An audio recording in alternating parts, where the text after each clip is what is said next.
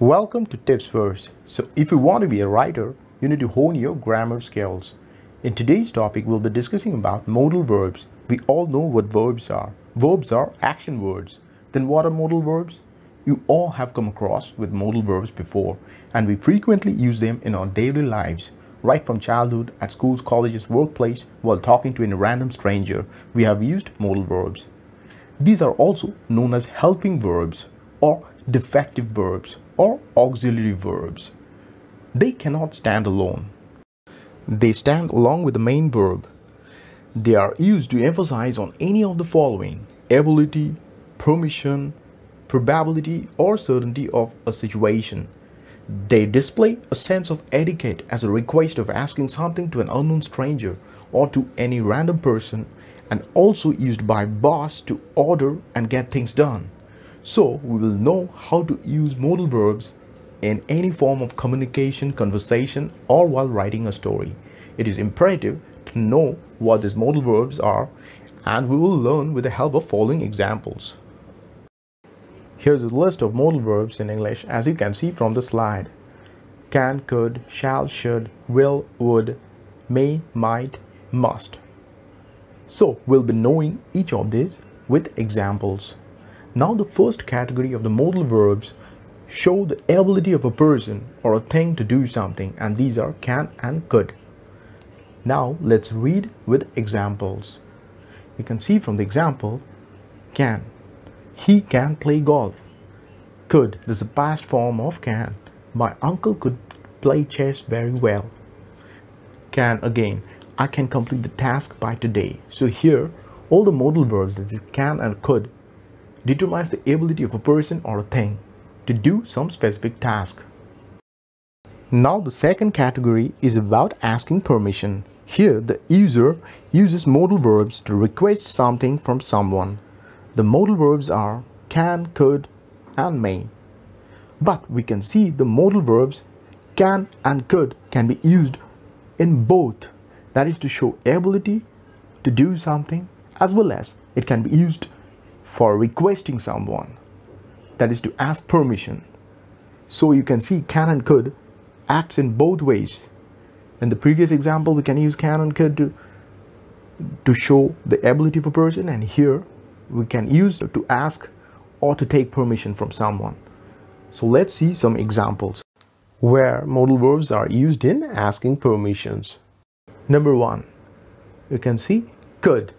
Could you please explain once more? I didn't quite get you. Can I speak to Mr. Robert Smith? May. It's raining. May I borrow your umbrella to go to the cafeteria? May. May I ask you a question on this matter? So here all the modal verbs are being used to express a question. I'm asking permission to a superior, to any random stranger, to your boss, to ask for something or to request for something. In short, these are generally used in official purpose with a sense of etiquette. Now the third category of modal verbs implying obligation or advice. Here the user provides instruction, advice, or orders someone to do some tasks. This is not a request. These modal verbs are used to instruct someone and are mostly used by a superior boss manager to his subordinates. The examples of modal verbs in this scenario are must, shall, and should. Let's see with examples. First example, must. You must follow the office dress code. You can clearly see this is an example of advice or suggestion by an HR professional to the office employees that they must stick to the dress protocols. Second one, you must complete the project report by afternoon. You can clearly see this is an advice or suggestion or the obligation for an employee to finish his project and submit the report to the delivery manager by afternoon. Another example of must, you must follow the best coding practices for better performance testing. Here you can clearly see this is the instruction given by a team leader to his team of developers to get the best performance results. And the last two examples, shall and should. See the example, we shall discuss about it tomorrow. Here the manager or the superior boss is telling his employee that they might have a discussion next day. And the last one, you should log off your computer while you are away. Here, you are being suggested by your colleagues or peers or boss that you must secure your computer while you are away. Now, the next category of modal verbs is to display habits or general tasks or activity by a user in his daily life. The modal verbs used here are will and would. Let's see with examples. The first one, would. When I was in college, we would often play basketball. Here the user is saying he used to play basketball when he was in college. And the second example, I would definitely look into the issue. Here it's normal task or activity of the user to look into the matter or any issue related to his work. Now the third one, I will always prepare breakfast by 7 a.m. Here the user generally prepares breakfast every day at 7 a.m. That is his daily task or activity. Now the last category of modal verb is to imply likelihood, probability or speculation of an event, and the modal verbs used are can't, could or might. Might is most frequently used as it gives a probabilistic chance of an event happening or not happening. Now let's look into the examples. Can't. I have lots of pending tasks left to be completed by EOD. I can't take a coffee break. So here the user is inundated with tasks, so he can't take a break. The next one, can't.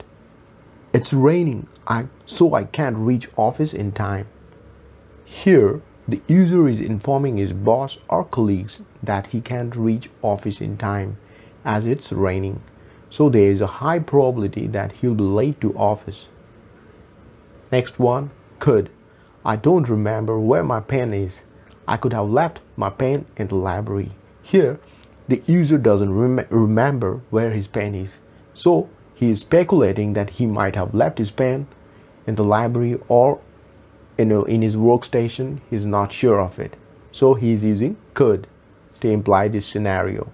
And the last one, might, as you know, this is the most frequently used modal verb to show the probabilistic chance of an event. So you can see the first one, you are right, but you might consider the situation as well.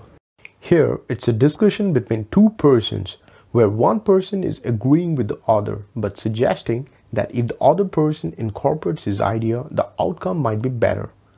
Now let's read the last example. It might be hard to complete this task on time. Here, the user is giving a view on the complexity of the task. As it's a tough task, he might take some time to deliver. So the modal verb might is used here. One important point to remember, the modal verb could can be used in many categories. It can be used to showcase the ability of a person. It can be used to ask permission. It can also be used to determine the probability of happening of an event. So it all depends on the usage of modal verb in a sentence and also depend on the mood of the user of the sentence. So this sums up the discussion on modal verbs, and if you like the content, don't forget to subscribe my channel. See you in the next video.